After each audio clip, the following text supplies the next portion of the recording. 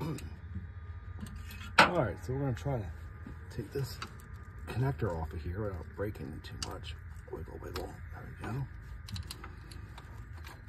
I forget the size of it, so I grabbed a bunch of sockets. I think this will be one of these. So that fits pretty good. 7/8 socket.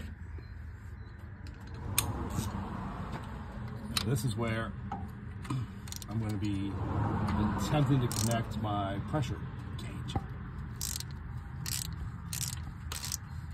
Hopefully, the threads are probably metric.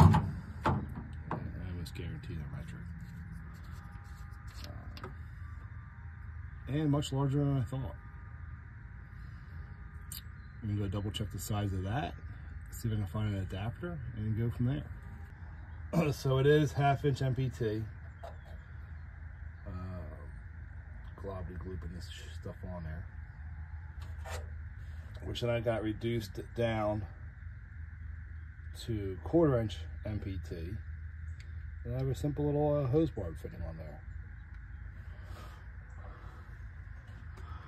So this is what it looks like. Right? Put that in there.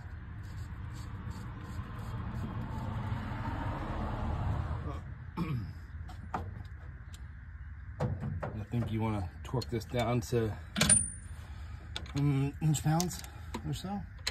Maybe a little, you know, but not much more than that.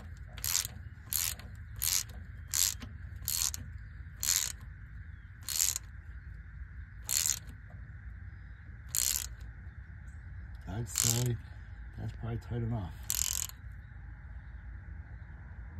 Yeah, I like that. Feels good. It sticks out almost perfect too.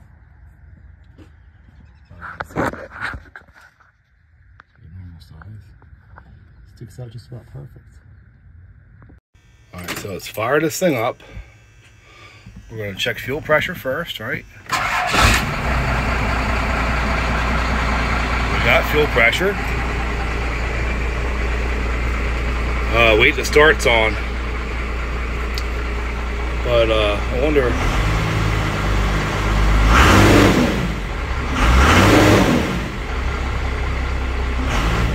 I don't know if that's even going to move. Maybe a test drive.